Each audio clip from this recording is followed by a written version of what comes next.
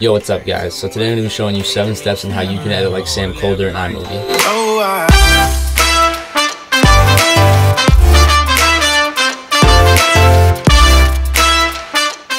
So firstly, I just want to say that this is iMovie and this is not the program that Sam Kolder uses to edit his videos. He uses Adobe Premiere and After Effects, so it's not going to be the same, but I try to do my best to make it seem similar with the edits and just appearance overall of how he makes his videos look. So the first step in this process is the font. Sam Kolder uses a font that at the beginning of all of his videos, you've probably seen it all over the internet, and this font's called Surfing Capital.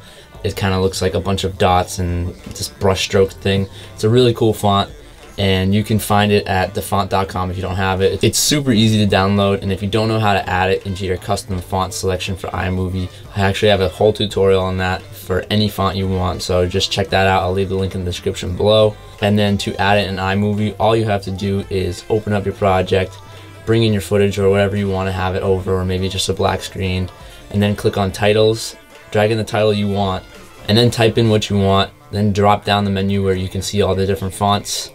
Go down to show fonts, and then you can see where all your fonts are, and just search up the custom font that you want, so using Surfing Capital, and then check that.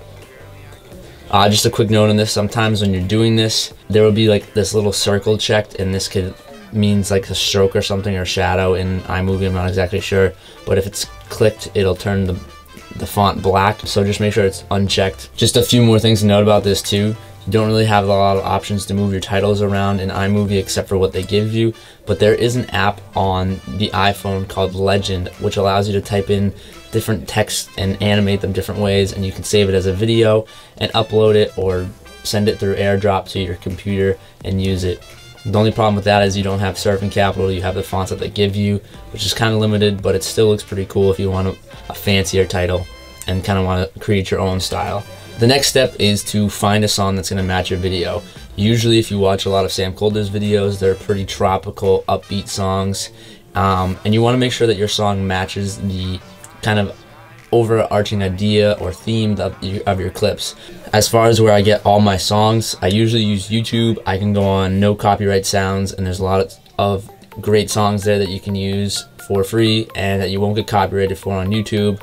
Sometimes I use a couple other YouTube channels and just see what songs I like, and then I go buy them. But there are restrictions, so just be careful about that. And if you really want to find a bunch of songs and just have them all there without having to go search around, you can look up available sound libraries online. Like they have some places where you can go online and get subscriptions for that and pay and get licenses for these songs that you can use in your videos. And as far as editing goes to music, after you've found your song, I usually like to cut on the beat and do it in creative ways.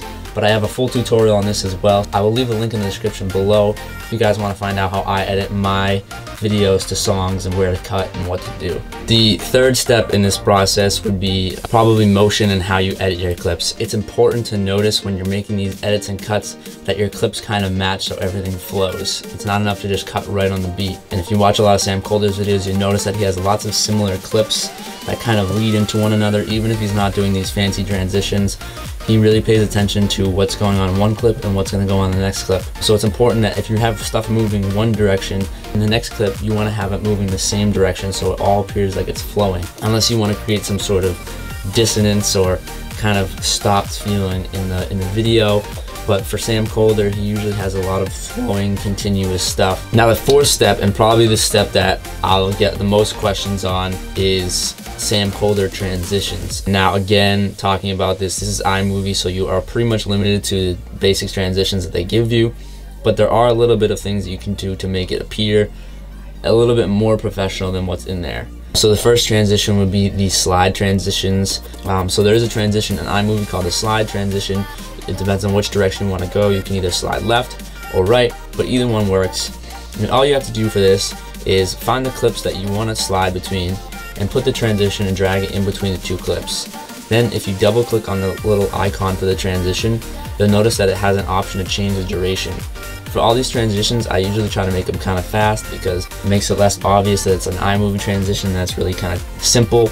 And so I try to put the time down to the fastest it can go, so 0.2 seconds. This makes it a little bit more blurry and fast, and so the eye can't really catch up and it doesn't really know what's going on, so it looks like it's sliding. Some things that you can do to make this effect more powerful, and this goes for any of the transitions that I'll talk about in this, is the Ken Burns crop effect.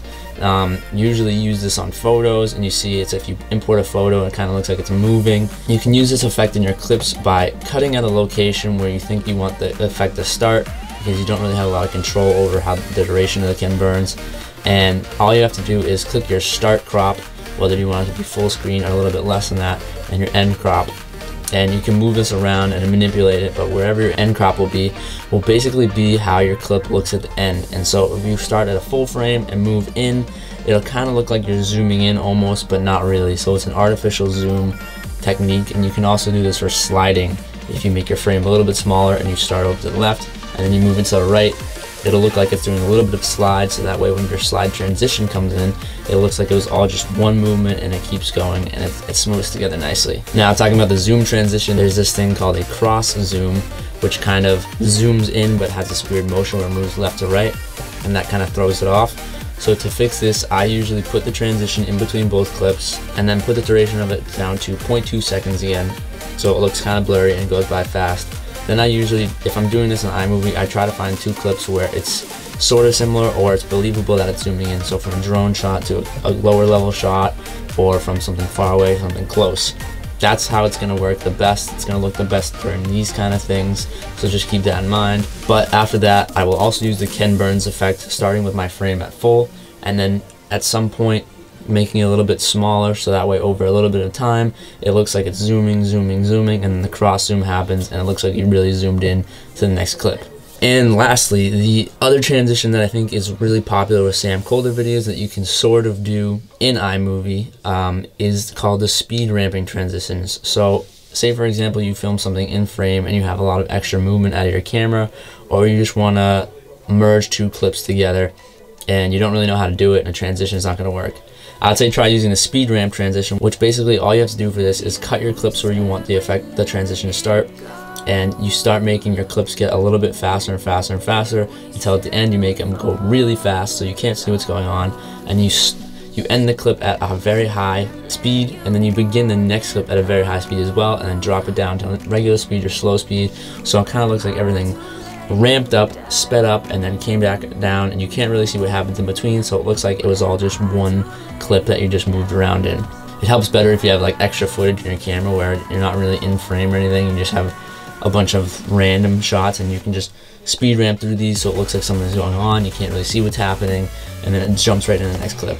It's a very effective transition. Sam Kolder does it all the time in his videos, so you should definitely try it out. So number 5 out of the 7 steps is color grading. Again, I have a tutorial on this fully explaining what color grading is and how to use it in iMovie. The link will be in the description below. All these links will be in the description below if you want to check that out. Step number 6 is sound design. It can be as simple as sounds that just whoosh sounds in between your transitions to ambient sounds in the background. If you watch Taylor Cut Films or Sam Kolder or any of those people, you'll notice that in all their clips they have maybe sounds of birds or oceans going on, and then when the transition comes in they have whoosh sounds. These are extremely important in selling the effects in your transitions and just making the viewer feel like they're actually there instead of just watching it on a screen. If you're wondering where I get my sounds, I have a subscription to this online service called Splice. You pay $8 a month for it. I use it mostly because I make music as well, and it has lots of music instrument samples that I can use for that, but it also has lots of ambient sound packs, transition effects, stuff like that. But if you don't want to pay for that, you can go to YouTube. There's tons of sounds and channels there that you can find downloads for. And finally, step number 7 is adding cinematic black bars. This step is super easy to do,